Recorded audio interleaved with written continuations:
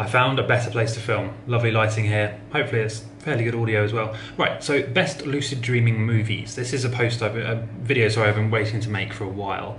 The trouble is, because of all these new copyright laws and all these data protection nonsenses and everything like that, I don't think I'm going to be able to actually include clips of these movies in this video, you know, in this actual video. But what I can do is I can make a list of them, put them in the description, and then give you some links to go and watch trailers and stuff like that.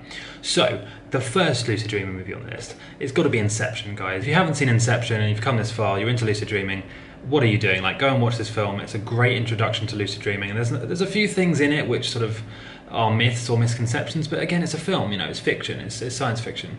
It's not meant to be exactly what is the case, you know, what actually happens with lucid dreaming. It's just meant to be a fictional piece of entertainment, and it's really good. It really is a great film. Second one, and this isn't really a film, but the Matrix trilogy. Guys, The Matrix has so many similarities with lucid dreaming. There are probably more similarities in this trilogy than there are in Inception and any other lucid dreaming film out there. The Matrix really does describe how things work fairly accurately, right? Like, whatever the character expects to happen is what happens. You know, you can bend the rules if you expect to be able to do it. It's a very good trilogy, and to be honest, it alludes to a lot of things that are true in waking life as well as the lucid dream.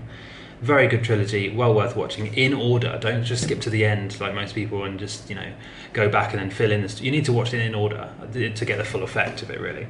Number 3, The Good Knight. For those of you who are fans of Sherlock, the actor who plays John Watson is in this film. He is a very good actor, and in this film he really does shine. This is a film about somebody who discovers lucid dreaming in their waking life as they're having some problems with their relationship, and it just, as the story unfolds, he learns more and more about lucid dreaming and how it can help him. Very good film, very motivating, uplifting film. Number 4, Vanilla Sky, starring Tom Cruise. Another really good film about lucid dreaming. I'm not actually going to say anything about it because I feel like anything I say might ruin the storyline or give things away that are better if you just experience them in chronological order. So go and watch Vanilla Sky. Number 5, Eternal Sunshine of the Spotless Mind. This is a film starring one of my favourite actors, Jim Carrey.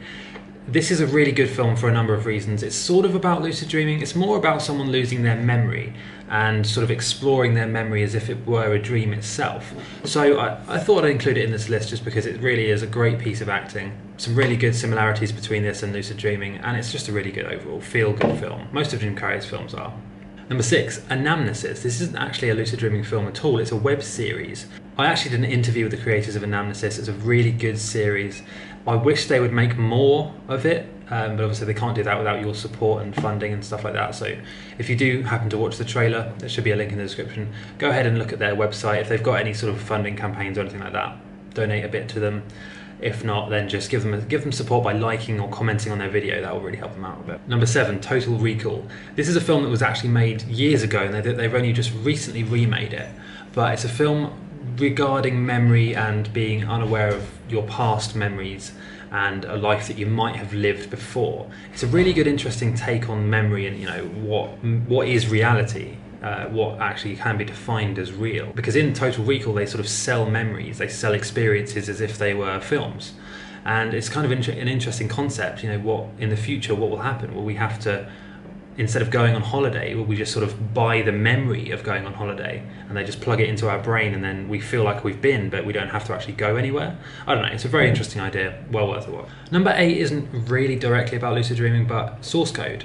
Source Code features a lot of similarities between lucid dreaming, and you know, there's a lot of things in it which are very thought-provoking ideas. It's about when you die and you're sort of able to access part of a memory that still exists in your brain just for a few minutes, and they use this to solve crimes and work out who did what.